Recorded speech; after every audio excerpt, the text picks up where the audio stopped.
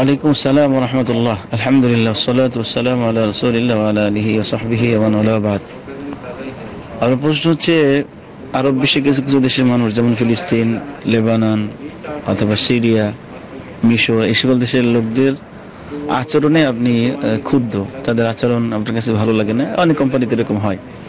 প্রথম কথা হলো, একটা জাতির একজন দুইজন অথবা কিছু ব্যক্তিকে দিয়ে গোটা জাতির উপরে মন্তব্য করাটা ঠিক নয়। মানুষের ভিতরে ভালো মন্দ সব জায়গাতেই আছে। আমাদের দেশেও ভালো আছে, খারাপ মানুষ আছে, আরো এমনকি এই দেশেও ভালো মানুষ আছে, খারাপ আছে। প্রত্যেক দেশে এরকম। এখন কোথাও ভালো মানুষের সংখ্যা বেশি, খারাপ মানুষের সংখ্যা কম, আবার কোথাও খারাপ মানুষের সংখ্যা বেশি, ভালো মানুষের সংখ্যা কম বেশি, এরকম। যাই হোক, এটা একটা ব্যাপার।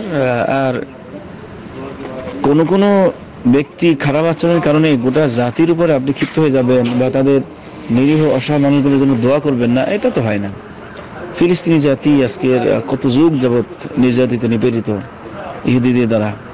তো কিছু কিছু ফিলিস্তিনি কোম্পানির মুদির হওয়াতে অথবা কোম্পানিতে বড় পদে থাকার কারণে নিম্নস্থ অধস্তন ব্যক্তিদের সাথে খারাপ আচরণ করে, সেই জন্য আপনি অসহায় মানুষদের প্রতি দোয়া করবেন না অথবা তাদের প্রতি মহব্বত ভালোবাসা রাখবেন, এটা ঠিক নয়।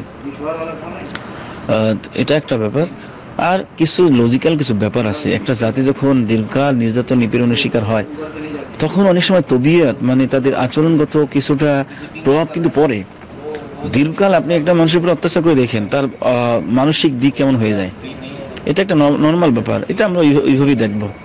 একটা জাতি যুগ যুগ ধরে নির্যাতিত, নিপীড়িত এবং এই নির্যাতন, নিপীড়ন, জুলুমের শিকার হতে হতে তাদের মেজাজ খিটখিটে হওয়া অথবা কিছু এরকম আচরণগত পরিবর্তন আসে, এটা খুব স্বাভাবিক ব্যাপার হিসেবে আমরা মনে করব বা সেভাবেই বিবেচনা করব। এটা হওয়া উচিত। এজন্য মুসলিম ভাই বোনেরা যারা যেখানে নির্যাতিত, নিপীড়িত, তাদের প্রতি অবশ্যই আমরা দোয়া করবো, তাদের প্রতি সহানুভূতি রাখবো। কোনো কোনো মানুষের খারাপ আচরণের কারণে তাদের ব্যাপারে আমাদের এই বিরূপ প্রতিক্রিয়া যাতে না হয়,